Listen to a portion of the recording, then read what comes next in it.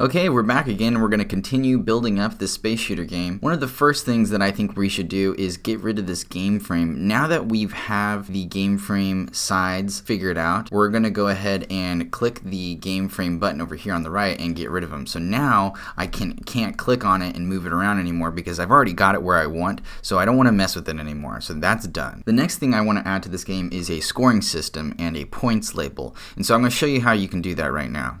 So first off, what I'm going to do is I'm going to go ahead and I'm going to start dragging in some invisible points. And here's what I mean by that. So I'm going to drag in any old image, and preferably it's an image that's small, so it's not going to take up too much space in your atlases.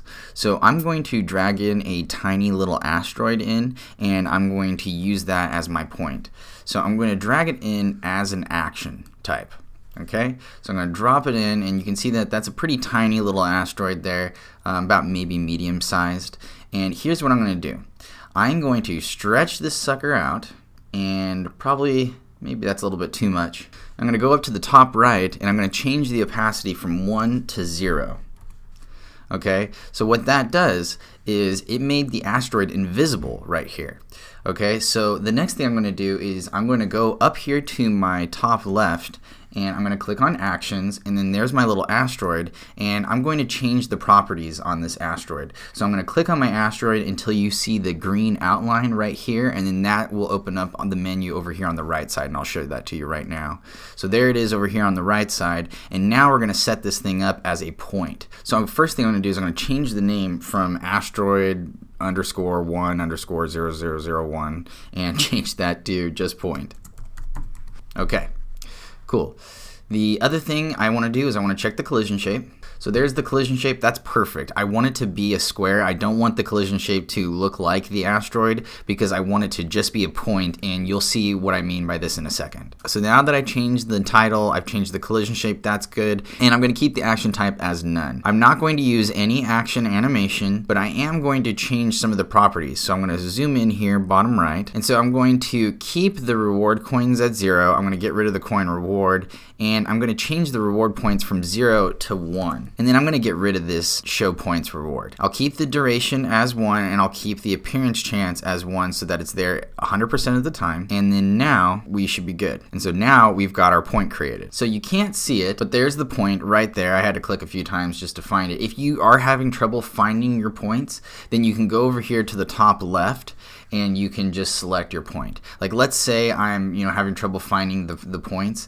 I can just click on it here, and then what it'll do is it'll select it in the scene and it'll show me the frame, and so I can find it. Okay, so I think that point is a little bit thin because here's what we're gonna do. The ship is gonna move through the point, and it's gonna hit this point, and it's gonna give it a point, and it's gonna keep hitting point, point, point, point, and you're gonna keep gaining points as you go further. So instead of doing this like as a distance meter, I'm just going to give you points as you continue on down the path. So I'm gonna click on debugger mode so I can see it a little bit easier. And then there's my point. Okay, great. So the truth is I don't want to reward any points within the first scene and just the start scene. Okay, I want to start rewarding points to the player as soon as they enter scene 1. So I'm going to actually take this point, I'm going to hit Command X on my keyboard, and then I'm going to click in the bottom left here, I'm going to click on scene 1, and then I'm going to paste the point into the scene. Okay, so this scene's a little bit longer. I designed it that way. You can make the scene longer and shorter by taking this little node here and lifting it up and down. And I'm going to hit Command V and paste my point into the scene. Now here's the deal. I need to have this come in at the very bottom so that as soon as the ship enters the scene, it hits a point and the game starts rewarding you points. I also want points to be there throughout the scene, so I'm going to hit W on my keyboard, and I'm just going to copy a couple of the points. Okay, so now I can see that I have one point that is a little bit above the scene, and so it's bleeding into the next scene, and so we don't want that. Okay, what we do want is we want it to end right at the point so that as soon as it enters into another scene, it starts hitting another point, and it's very evenly placed, so that it's not like you're gonna all of a sudden get like 2 points faster than the other points. Okay, we want it to be really smooth. So now what I'm gonna do is I'm gonna go up to the top left. I'm gonna click on my mind map here. I'm going to click on my world UI, and then I'm going to add in a points label here. So I'm going to go up here to the top left again. I'm going to click on labels. I'm going to add in a label, and I'll probably add in the new space font label that I made. So I'm dragging this into my scene, and I placed it over here in the top left. So you can see it right over here. I'm going to take the little game over event observer, and I'm going to move it out of the scene. So I'm going to lift it up to the very top here so that I can select it real easily. And then I'm going to move it over here to the left. Something else that's really, really cool. So let's say the game over event observer was underneath these things, and I wanted to click on it, but I couldn't because I couldn't get to it. So what you can do is you can hold command and then right click, and then you can select items that are stacked below some of the other items. And I'm going to move it out just above right here, okay? Because it doesn't actually need to be within the game frame or this UI box that you've got here. It can be hanging out on the outer edge here. So I'm going to take my label now, I'm going to put it over here in the corner, and then I'm going to set some of the properties over here on the right. So for right now, I'm going to just place it right here. I don't know if that actually works or not, but for right now, that's tentatively going to work. So I'm going to go over here to the right, and I'm going to change some of the properties. First thing I'm going to do is I'm going to change the name from space font to points label. Great. Now I'm going to change the function from user text to score type. I'm going to keep the world as all. I'm going to change the score type to points. I'm going to change the amount to current. I'm going to keep the left alignment here so that it continues to go to the right. You can also do center alignment. That's another one that I really like, or right alignment. But for right now, I'm going to keep it as left. I'm going to keep the font as space font, and then I'm going to hit stick to edge so that it'll work for any phone or tablet screen size. Okay, so now let's take a look at what we've got so far. So I'm going to press play in the upper right hand corner, and then let's test out our game. Okay, great. So we've got this character moving through space, and now he's starting to collect little points in the top left. Now, I think that that's a little bit of an odd placement, so I'm going to need to fix that. But I want to show you, too, what's going on underneath all of this, because right now it looks like it's invisible. But there's actually a bunch of points that are being collected right now. So I'm going to turn on debug mode so that you can see, and you can see that the spaceship is just boom, boom, boom, boom, boom, hitting a bunch of points. And so that is what is giving us the points, and that's how we're determining our score. So I think that this is pretty good. I do think it's moving a little bit fast. So I think I might widen up the points a little bit, and that's why it's really good to test this out and debug it before you start making like a whole bunch of scenes and then adding the points later. It's better to add the points at first. So I'm going to click off debug mode. I'm going to click exit out of here, and then first I'm going to do is I'm going to fix the placement of the label. So I'm going to shrink this down just a little bit so that you can see here. So I'm going to move this over here to the left. I'm going to shrink this down, and I'm going to move this over to the side, and you'll see why here in a second. I'm going to press play, and I'm going to move my preview window over here. So now I can change where my label is in real time. And so I think that right about there is good. And I'm actually thinking that my pause button is a little bit big. I'm thinking I might change it to 0.8 and 0.8. so that it's a little bit smaller. You know what, heck, I might even go a little bit smaller than that. You know what would be cool is to see how big they are in comparison. Oh, you know what, that's pretty even. Okay, so I kind of like that. I'm going to keep the pause button at 0.8 and 0.8, but I'm going to move it up here so it's a little bit closer to the top corner. And I'm going to do the same thing over here. I'm going to lift it up just a little bit so it's a little bit more even. Okay, I think that that looks clean. So now that I've got that figured out, I think we're collecting the points a little bit too fast, so I'm going to fix that next. So I'm going to exit out of my preview window here. I'm going to stretch this sucker back, and I'm going to hit spacebar on my keyboard so that I can recenter it. Now I'm going to go back up to my mind map here in the corner. I'm going to click on my world, and then I'm going to delete these points here. And so what I'm going to do is I'm going to widen these points out a little bit. The other solution to this is that you could slow down the speed at which the scenes are transitioning from scene to scene. So there's definitely two solutions to this. So you can either widen the points like this so that there's fewer points throughout each scene, or you can slow down the scene so that they're not collecting points as quickly. For right now, I'm going to just stretch out the points, and then I'm going to hit W a few times, and I'm going to stretch out my scene so that it fits perfectly.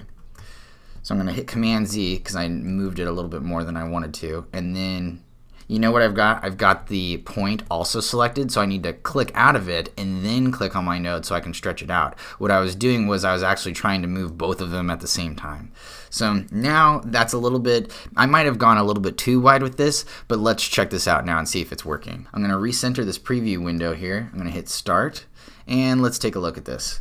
Okay.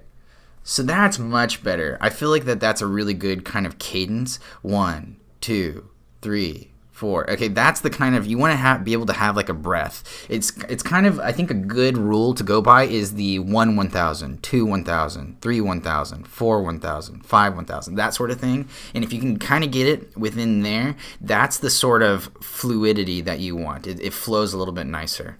Okay, great. Now that we got that all squared away, I want to do one more thing before we close out this video today. I want to start adding in some asteroids. So we've got our scene set up, we've got our point system set up, we've got our point label, but let's add in a couple obstacles for the ship to avoid. So first off, I'm going to take my first scene here, and I'm going to click on it here, and then I'm going to press D on my keyboard, and D stands for duplicate. And so I'm going to make 3 scenes just to start off with here. So you'll notice too that in each of the scenes, the points are also copied. So that's why it's really, really nice to set up the point system first, so that every single time you're copying and creating a new scene, all the points are copied with it. And so you're not having to constantly place point after point in each of your new scenes. And if you want to create a scene that's a little bit longer, like we're going to do later, you want to click on your scene, press D, and then you can click on your point, press W again, and stretch it up so that the scene is a little bit longer. But it is a good idea to make sure that the scene, it falls within these point systems so that the points match up from scene to scene. And one of the things I'm noticing that happened was when I stretched it up, I need to stretch my background up as well. So I'm going to click on my background here, and I'm going to unlock it so that I can stretch it up, and I'll stretch it way up because it doesn't really matter. So now I should be able to increase the length of my scene real easy. So I'm going to lock it up again, and I'm going to go ahead and I'm going to delete this scene because I just wanted to show you as an example. And now I've gotten rid of that scene, and so we're back to our 3 scenes. And one thing that I think you should do is make sure that you have all of your points now locked down so that you don't have to mess with them anymore. Now that we've got our point placement right where we want it to, we're going to lock them down. And we might change the point placement later. That's why we're only going to work with 3 scenes right here in the meantime. We're going to check our game speed and make sure everything's flowing correctly, but for right now you want to lock down those points so that you're not moving them all around. So I'm going to go ahead and I'm going to drop in a couple of asteroids now. So I'm going to drag in 3 different asteroid types. I'm going to drop them in all as objects. Okay, so that's one. I'm going to drag and drop in a second, and I'm going to drag and drop in a third. Okay, so I'm going to zoom in so you can see the 3 different types of asteroids. I've got a medium-sized asteroid here, I've got a little tiny asteroid, and I've got a little big one here. And so I'm going to place them from smallest to biggest real quick so you can see. So small, medium, large. And so those are just 3 different types of asteroids. And the first thing that you want to do is you want to go up to the top right corner and you want to change each one of these to enemies. So I'm going to click on each one of them in the scene and I'm going to change them all to enemy. So I'm clicking on the littlest one right now. You can't see it, but I'm changing it to enemy. And so now all 3 of these are set to enemy, and you can see it in the upper right hand corner. Each of these are set to enemy. And so now when we duplicate them by pressing S or W or D or A on our keyboard, they're going to duplicate as an enemy as well, so we don't have to redo the preset every single time, and that's a good strategy. The other thing that we're going to do, and I'm going to just delete these real quick for a second, the other thing that we're going to do is we need to change the collision shape and the animation speeds on these. And this is a really good practice whenever you drag in and drop in like an action or an object or something like that. It's really good to mess with the collision shape and the animation speed to make sure that those are dialed in. So I'm going to go up here to the top right, and I'm going to click on Edit, and I'm going to check my collision shape here. Okay, great. So I've got my shape here, and first I'm going to change it into, I think that's going to be too circular. This is kind of oblong, so I'm going to have to dial it in a little bit differently. So I'm going to try to get it as close as I can to the exact one. I'm going to add in a node here by pressing the little plus button and try to get it as close as I can to the original shape. And I think that one more node will do it. Okay, cool. Kind of looks like a diamond. Okay, great. So that one's done, and now I'm going to go up here to the top right and click on the Edit button to make sure that the animation speed is correct. So I'm checking out the animation speed, and let's go ahead and press play here in the bottom left hand corner to see the animation speed. And you know what, that doesn't look too bad. That looks pretty good. I might slow it down just a little bit more just because It's got kind of a spacey feel to it. You know, it's an asteroid, so it should be kind of floating. Yeah, see, I think a little bit slower is the way to go. I'm going to actually even change this to 0.6 down here, so almost half the speed. Even though I thought the first one looked good, I think that this just looks a little bit better. It seems to align better with our game universe. I'm going to exit out of the animation editor, and I'm going to do the same thing I did for this one as I did for the others. And while I'm doing this, I'm going to go ahead and change the name of this to Asteroid 1 in the top right corner. Now I'm going to click on Asteroid 2, and I'm going to change the name to Asteroid 2. I'm going to check the shape editor. And you know what that is actually, let's see here, let's zoom in here. That's not bad. I might just switch it over to a circle though. I think the circle is good enough. Maybe I'll stretch it out a little bit. Yeah, you know what, that's fine. It's a little bit, you can see just a little bit on the outer edges, but I think that that's fine. If you hit the body of this asteroid, it's going to hit you, so that's fine. So I'm going to exit out of my shape editor, and I'm going to check the animation speed on that one as well. And that one looks good. I think I might change it to 0.6 as well to slow it down. And let's take a look at that. You can't really see it too well. Let's see here. It's all pixelated when I zoom in because it's a tiny image. And I think that that's going to work. So I'm going to exit out of the animation editor on this one, and then I'm going to do the same thing for Asteroid 3. I'm going to change it to Asteroid 3. I'm going to check the shape editor.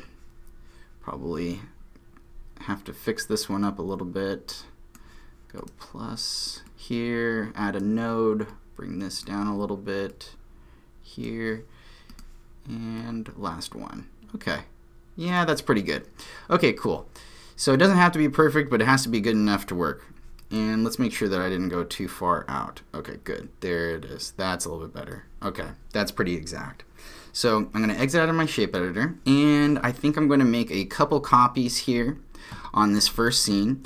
I'm going to end the video here in just a little bit, but I want to take a look at what we've got so far because I have a feeling that these asteroids are going to be coming at us a little bit too fast. I think the next thing that we need to work with is the game speed and the time warp so that the scenes are not going through super fast. And we might have to change the shape and size of our point system as well, but this is a good stage to do all this right now in because it's still early, and so it's not like we're going to have to redo a whole bunch of work. We might have to adjust our points a little bit, but we only have 3 scenes, so it's not that big of a deal.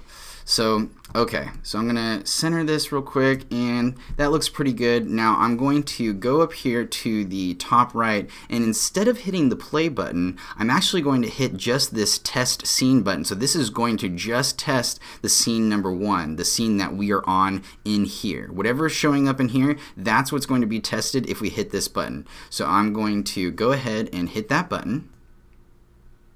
Okay.